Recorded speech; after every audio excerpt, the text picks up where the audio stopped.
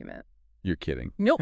Get ready, because today we're diving deep into a legal battle. Oh, I love a good legal battle. This one's a doozy, straight from the Philippines, where the stakes were high, the maneuvers were bold, and the outcome, well, let's just say, left its mark on the Philippine legal system. I'm intrigued. Lay it on me. So, get this. The whole thing revolves around electricity, or to be exact, electric companies. Okay. 2 of them, actually. Right. Nico 2 and Nico the 3rd. Catchy names. I'm assuming they're both in Nueva Ecija. You got it. Both operating in the same area. Now, what makes this case so fascinating is how a simple sale blew up into this huge legal mess. What kind of mess are we talking about? Think corporate law, labor disputes. Oh, boy.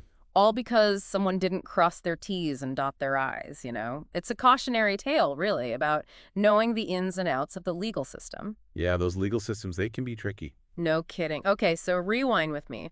All the way back to 1992. This is where it all begins. Nico the 3rd gets dissolved. Dissolved, like gone. Gone out of business. So what happens to all their stuff? Huh. Buildings, equipment, all that? Exactly. You can't just leave that stuff lying around. Right. So in this case, the National Electrification Administration, NEA for short, they scooped up all those assets. The government swoops in. Makes sense. So where does Nico Tusikit come into the picture? Hold your horses. We're getting there. Fast forward to 2004. Nico Cesar, they're looking to expand, and guess what?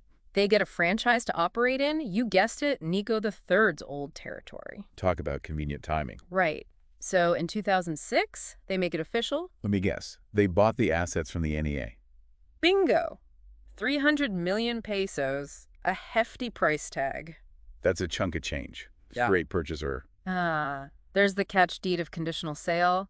Think of it like a mortgage, but for power lines and transformers. Installment plan.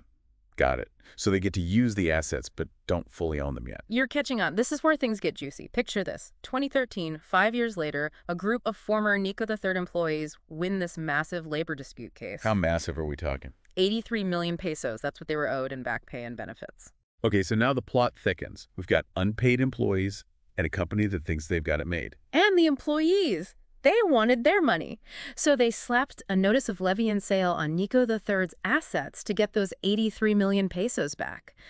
Problem is, those assets, Nico, they thought those were as good as theirs. Oh boy, here we go. I bet they weren't too happy about that. You can say that again. Nico II cried foul. They said they were innocent purchasers, bought those assets fair and square. And that's where the legal battle really heats up. You bet. Nico II, they weren't backing down. They decided to fight fire with fire and filed something called a petition for declaratory relief. Okay, hold on. Declaratory relief. That's a new one. Break it down for me. Think of it like this. Imagine you're playing chess, right? Okay, I'm with you. And you're about to lose. The worst feeling. So, instead of admitting defeat, you ask your opponent to call it a draw.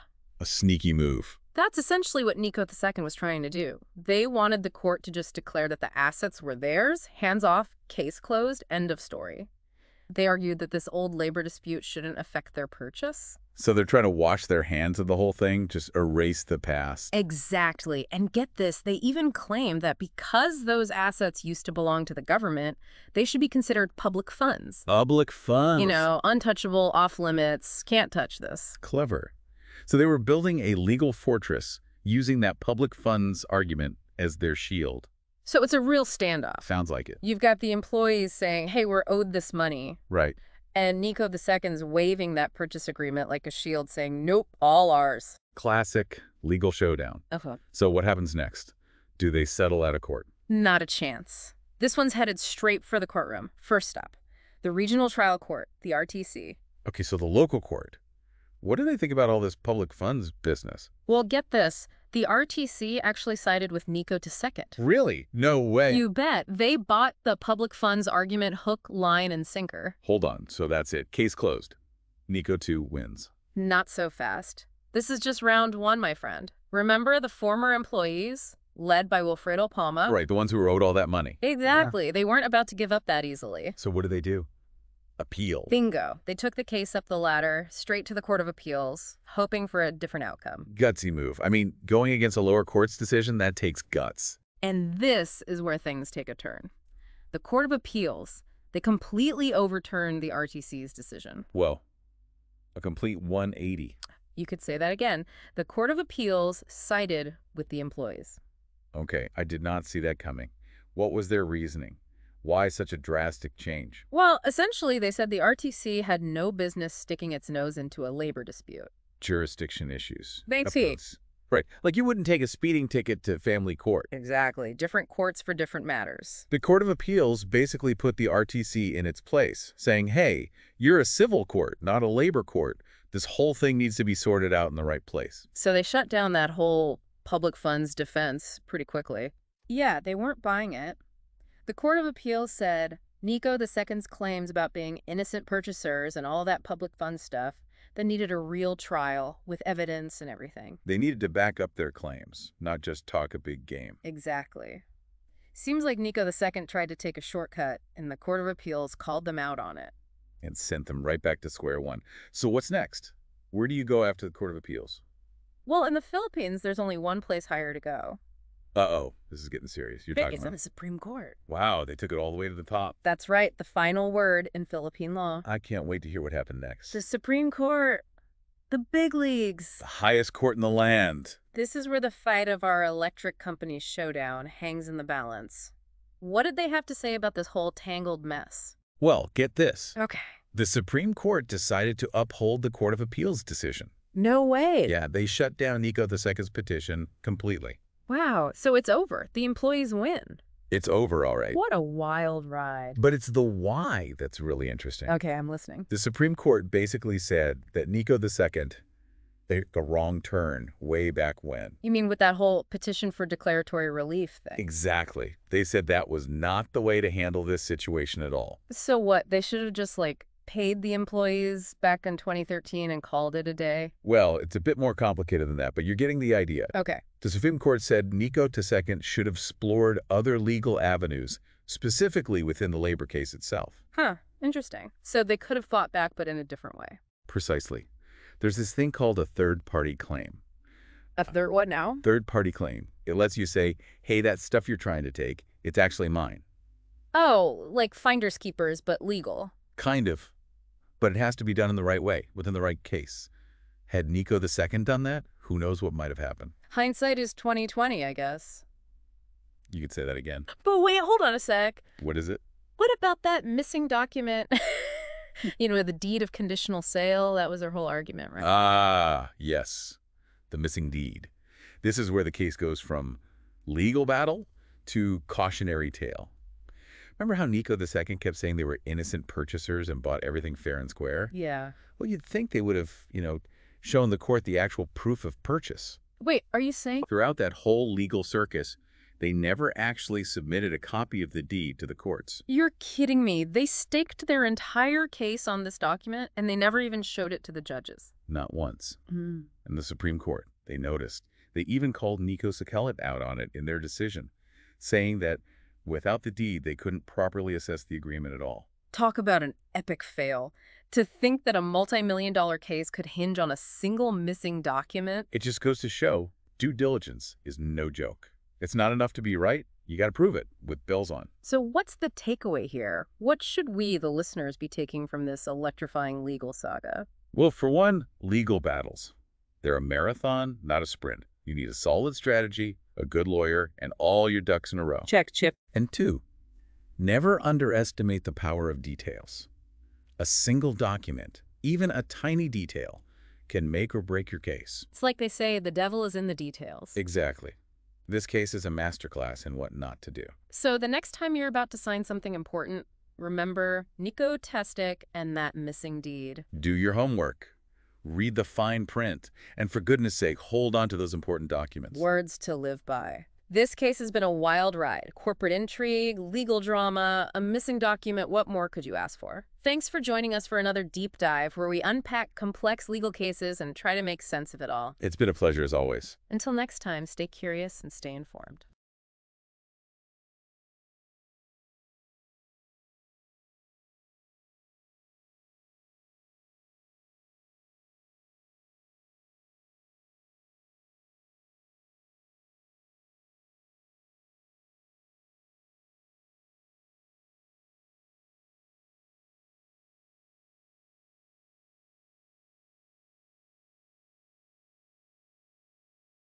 Boost your bar exam prep with 327 landmark cases, penned by Associate Justice Amy C. Lazaro Javier. Organized by political law, labor law, taxation law, and more, complete with quizzes and flashcards for easy review. Perfect for mastering key topics before the bar exam. See the description to purchase your copy today. Ever get one of those, whoa, that's a lot feelings when a friend tells you about something happening in their life? Oh, totally. Like you're suddenly grateful your life isn't a headline. Exactly. That's kind of how I felt hearing about a friend's international divorce. I mean, love knows no borders and all, but apparently neither does legal And drama. it's more common than we think, right? Especially these days. Way more. Which brings us to this deep dive. We're looking at a case straight from the Philippine Supreme Court. Buckle up.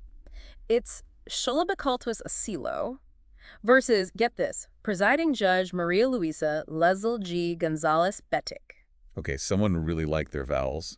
But I'm guessing this is about more than just a mouthful of names. You got it. Think love, divorce, international laws, the whole shebang. Important stuff if you're thinking about a cross-cultural marriage. Okay, so set the scene for me. So we've got Sheila, Filipina, marries Tommy, American citizen, in Hong Kong.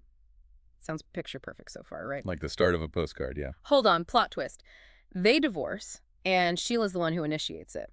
No biggie in many places, but here's the kicker. The Philippines. No absolute divorce for Filipinos. Ah, okay, so that complicates things. Big time. Exactly. Which is why Sheila's case is a prime example of something that trips a lot of people up. How does a foreign divorce work when one spouse is Filipino and the Philippines wants nothing to do with divorce in the first place? Yeah, feels like one of those legal riddles wrapped in a mystery inside an enigma. And you know we love unraveling those. But before we get into the nitty-gritty of Sheila's situation, what's the deal with the Philippine legal system and these international marriage cases? All right, so picture this. The Philippines, right? It's like this island, legally speaking, in a sea of divorce laws. Seriously, one of the few places globally without full-on divorce for its citizens. So no quick see ya if you're Filipino and married. Annulment's the route there, but that's a whole other legal jungle. But back to the case. The Philippines still cares about what went down in Hong Kong because Sheila's a citizen.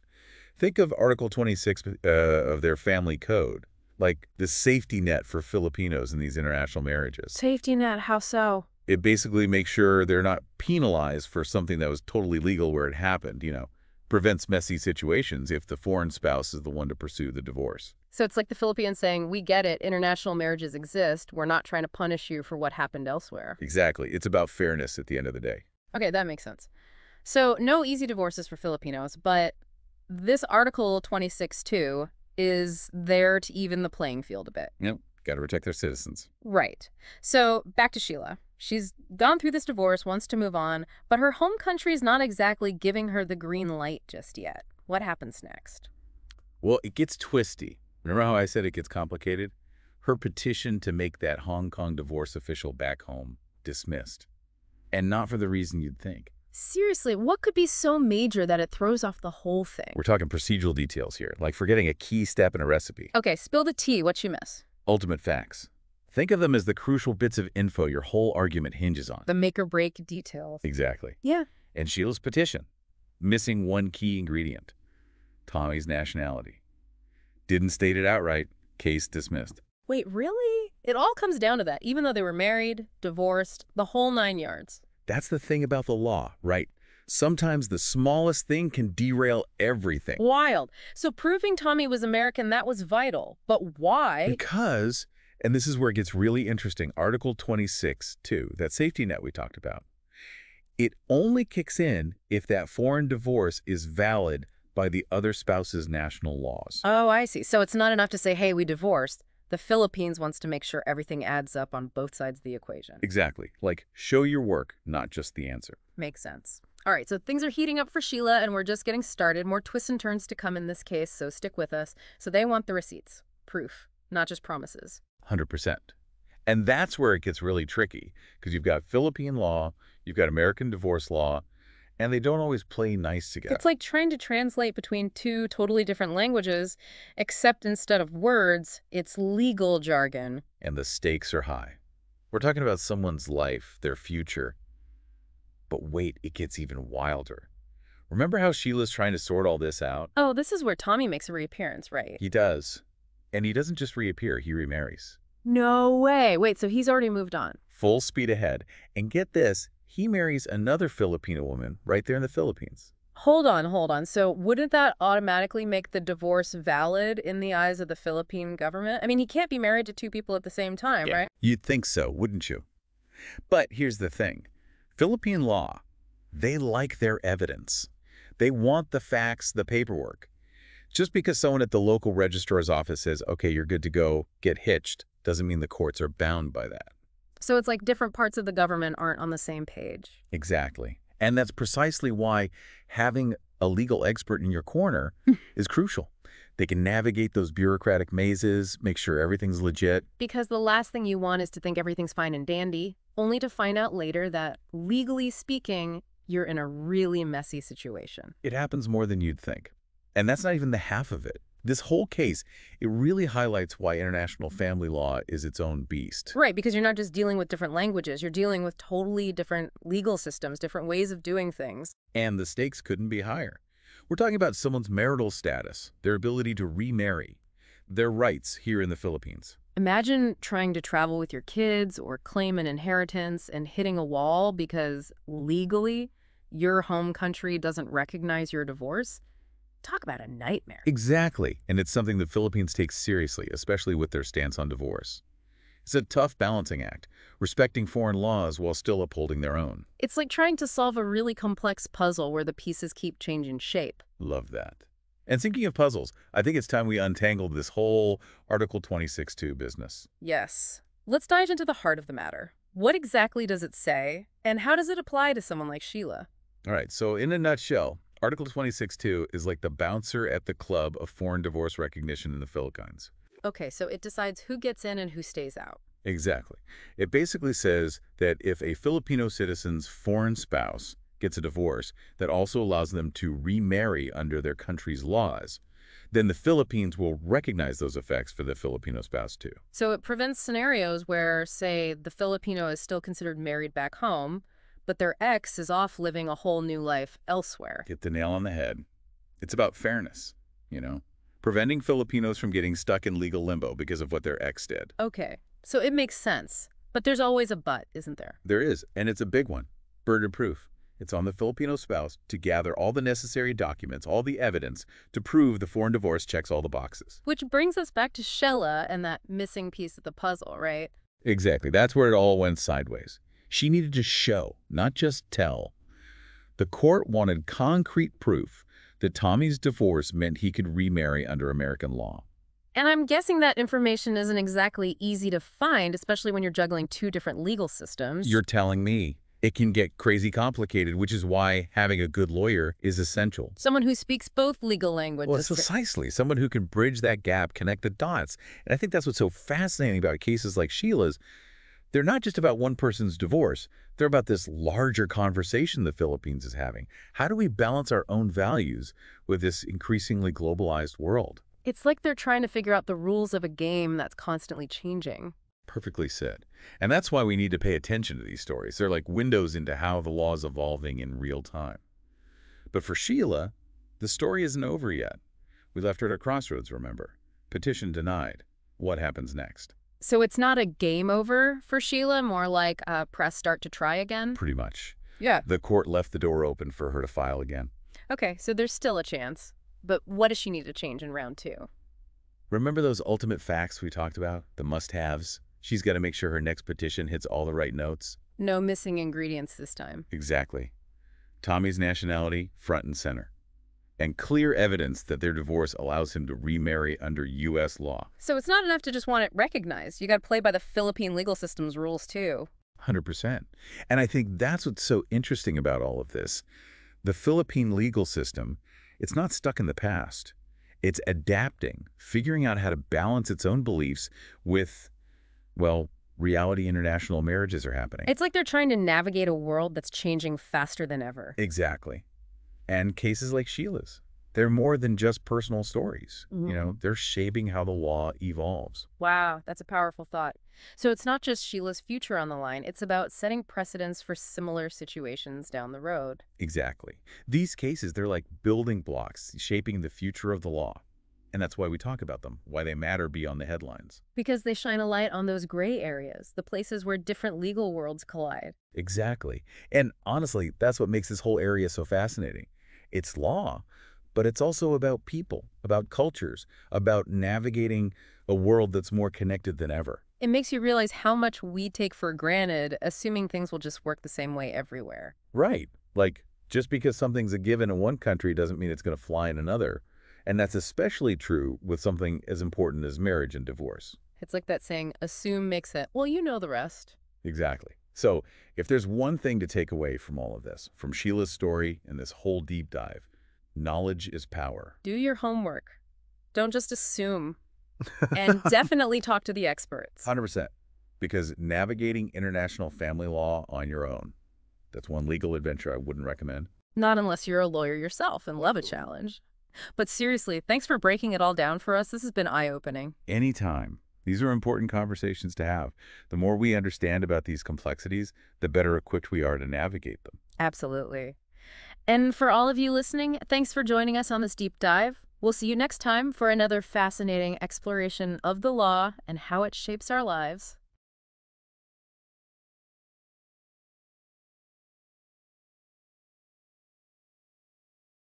Prepare for your exams with 327 cases penned by Associate Justice Amy C. Lazaro Javier, organized by subject, political law, labor law, taxation law, and more. Includes quizzes and flashcards for effective study. Ready to elevate your review? Check the description now to purchase your copy and ace your exams. Inheriting property in another country? Now that sounds like something you'd only see in the movies, right? Like some treasure map, a long-lost relative you never knew existed. Oh, you'd be surprised. I've seen those scenarios pop up more often than you'd think in international law. Right. It sounds almost too dramatic to be real. But speaking of drama, that's what we're diving into today. Little legal drama. I'm all ears. Today's deep dive takes us straight to the Supreme Court of the Philippines to untangle this case, a seemingly simple request about a will from overseas and a property right here in the Philippines. This is one of those cases that really highlights how messy things can get when different countries, different legal systems collide. We often think of inheriting assets as like just a transfer of ownership, but there's a whole lot more going on under the surface. Absolutely. Let's set the scene for everyone. This case revolves around the estate of Lynetta, an American citizen living in Hawaii. Sadly, she passed away in 2017, leaving behind a husband and 2 daughters, one of whom is Allison, and a will.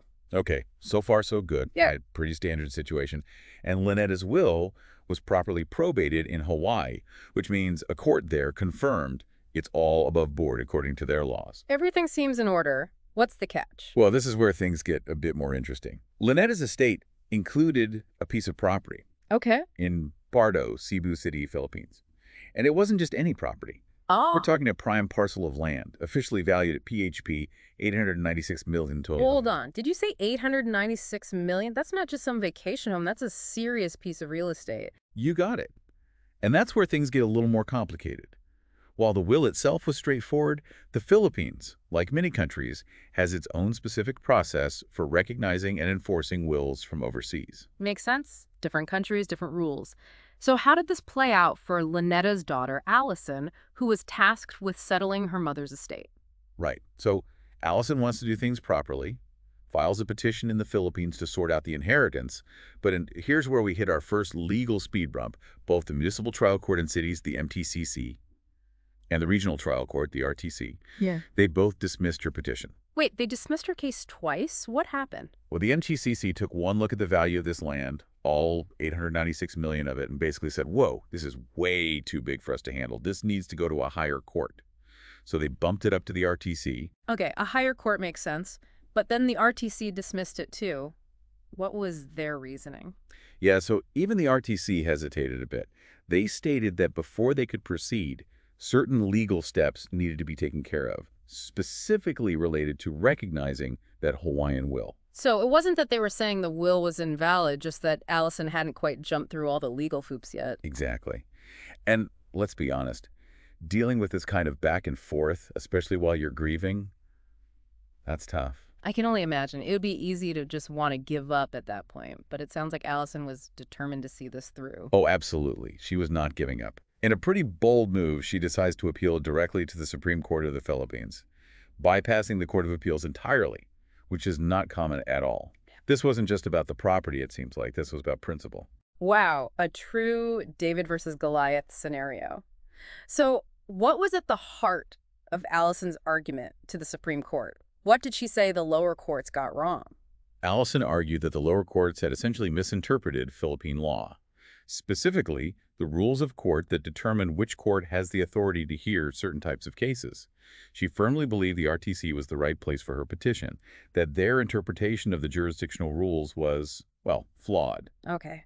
And what was the Supreme Court's take on all of this? Did they agree with Allison? Were the lower courts in the right? And this is where it's really interesting.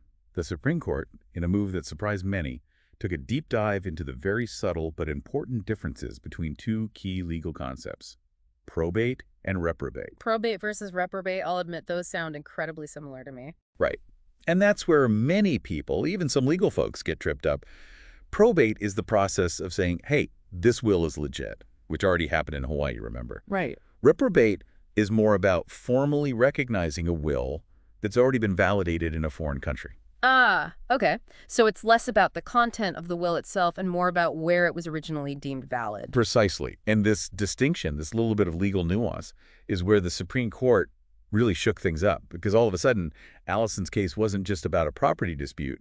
It became about a much bigger legal principle. So the Supreme Court really honed in on this difference, this distinction between probate and reprobate. What did that actually mean for Allison's case, though? Did it help her? It did. The Supreme Court, as they were reviewing everything, they determined that even though there had been updates to Philippine law, clarifying which courts handle certain cases, those updates, they didn't erase the RTC's authority in reprobate cases. So even though parts of the law had been updated, the part about reprobate cases and the RTC, that was still valid. Okay, I think I'm starting to see where this is going. What was the final verdict? The Supreme Court sided with Allison. It was a victory for her. They overturned those lower court decisions and sent the case back to the RTC to start the reprobate process for Lynetta's will. Wow, what a journey, taking this all the way to the Supreme Court just to make sure her mom's will was recognized. It sounds like a pretty big deal.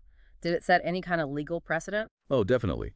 It really shines a light on how different countries, different legal systems, how they approach these wills, especially as our world gets more and more interconnected. In many places, the focus is on, is the will itself valid, like what happened in Hawaii?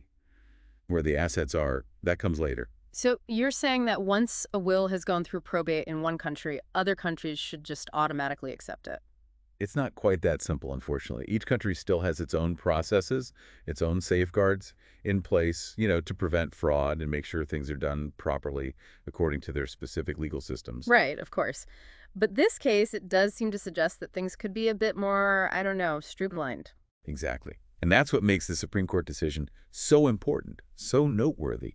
It shows a growing awareness, even among courts, that this needs to be smoother, this whole process of international inheritance. The Philippines, recognizing that Hawaiian probate, that made things so much easier for Allison, and it's definitely a step in the right direction. It makes you stop and think, imagine being Allison, you've lost your mother, and then you're dealing with this legal maze in a foreign country, no less. It would be so easy to give up, but she was determined. And her tenacity paid off, not just for her, but for anyone else who might find themselves in a similar situation.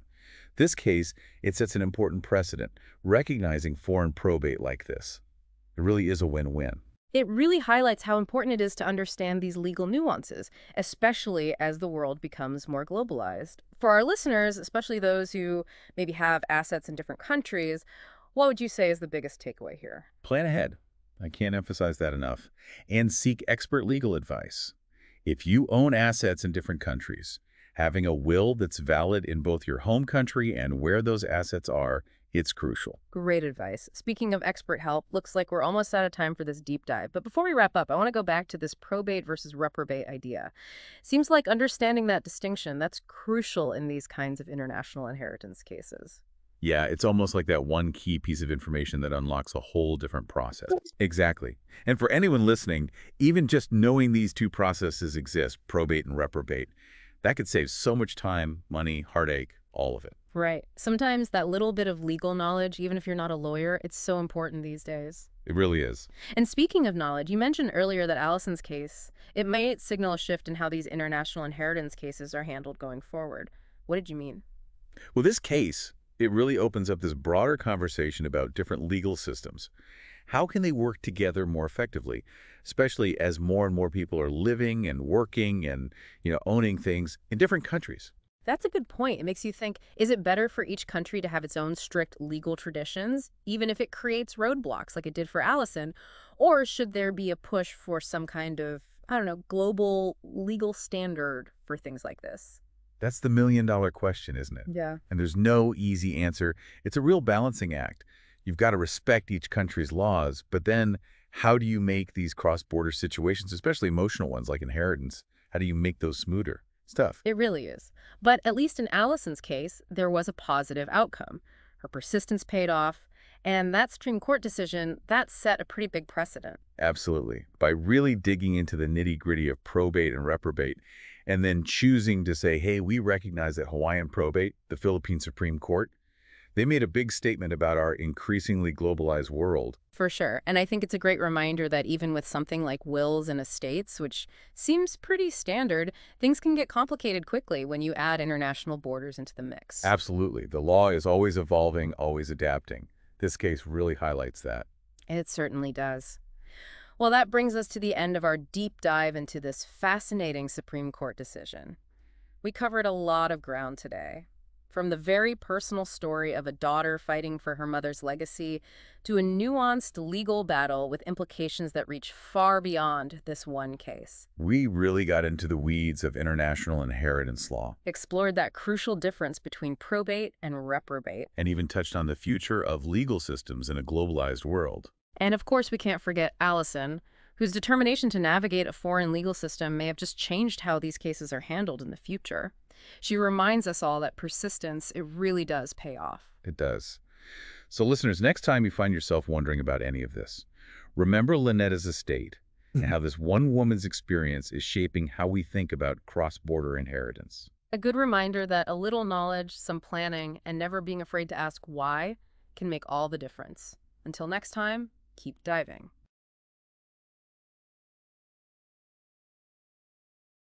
Prepare for your exams with the ultimate guide, 327 cases penned by Associate Justice Amy C. Lazaro Javier. Covering political law, labor law, taxation, and more, plus quizzes and flashcards for a complete review experience. Don't miss out on the essential study tool for future lawyers. Check the description to purchase and secure your copy now. Ready for a deep dive into a tax case with some pretty big consequences for businesses in the Philippines?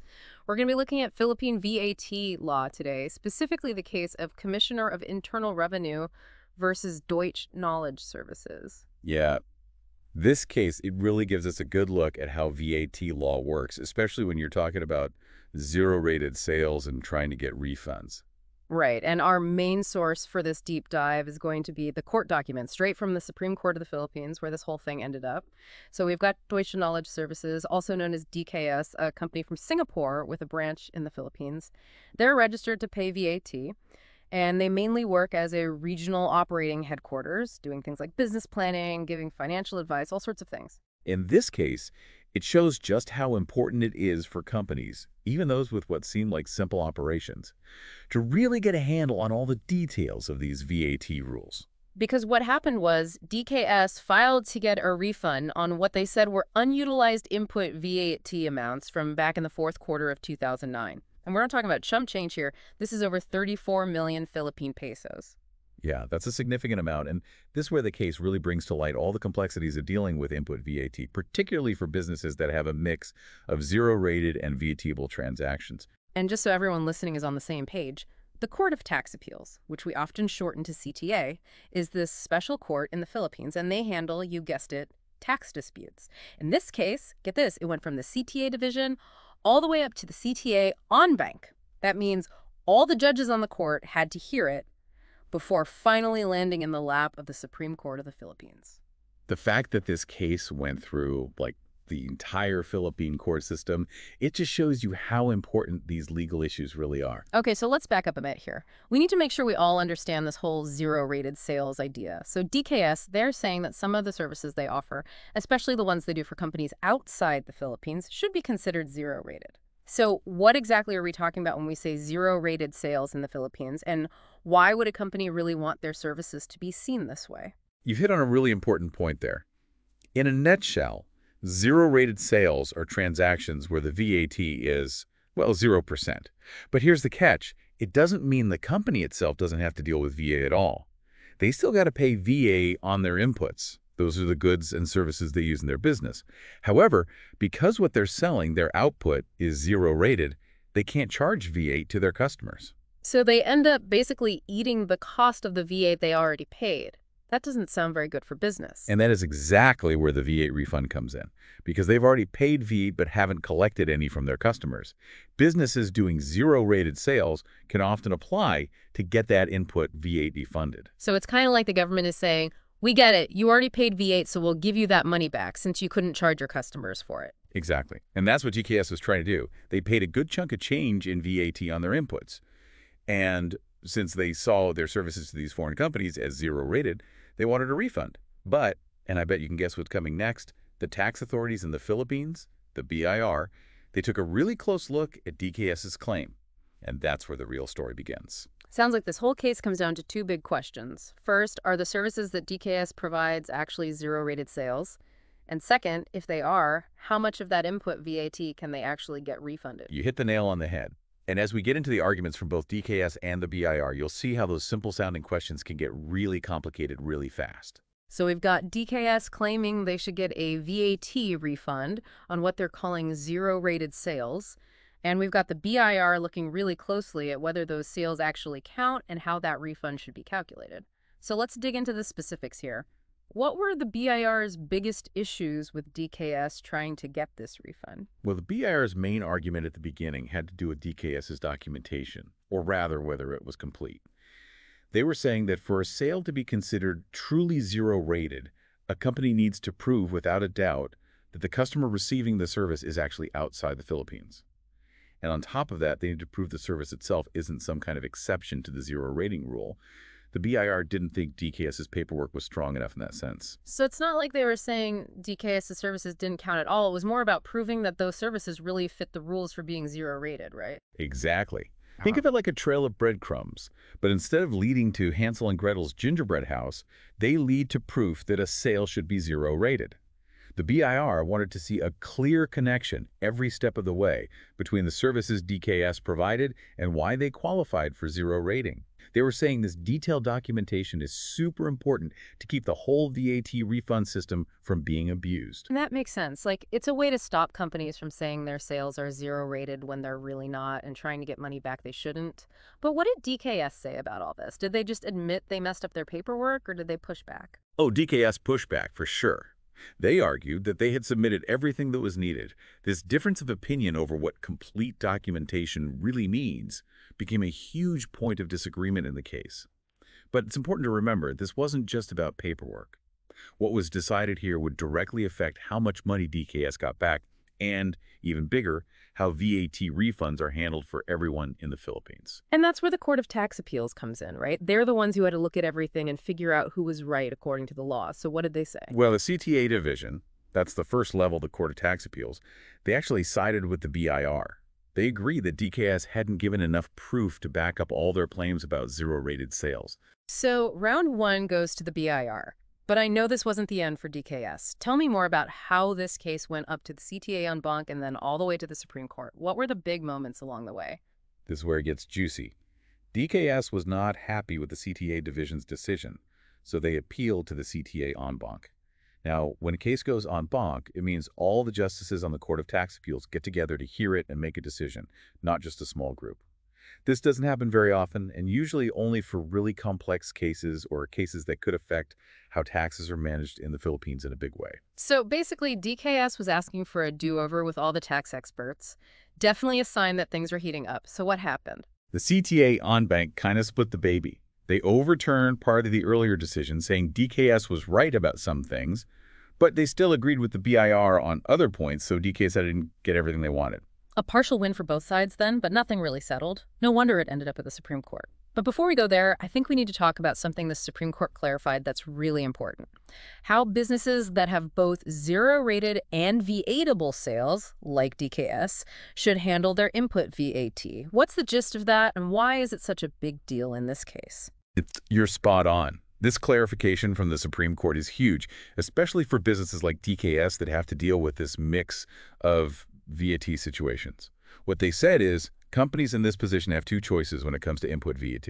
They can either use it to offset their output VAT first and then try to get a refund on whatever's left over, or they can go straight for a refund on the input VAT that's directly tied to their zero-rated sales. That sounds like a pretty big change in how input VAT is supposed to be used. Why is that such a big deal? What does it mean practically for businesses? So this is really a win for businesses in DKS's position, right? It's like they're finally being given the choice to decide what to do with this V8 instead of being forced into one specific way of doing things. Exactly. You've got it. That's why this clarification is so important. By saying there are these two options, the Supreme Court is acknowledging that businesses dealing with both zero-rated and VAT-able transactions have a unique situation.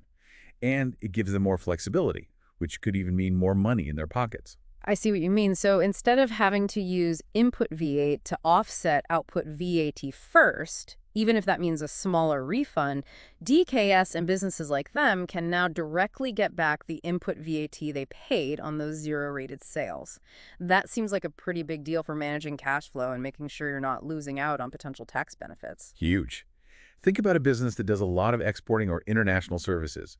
This ruling lets them get back the input VAT on those zero-rated sales much faster, and that can make a real difference in their financial planning and how much profit they make. It just goes to show how important it is to really understand these regulations and get good tax advice, right?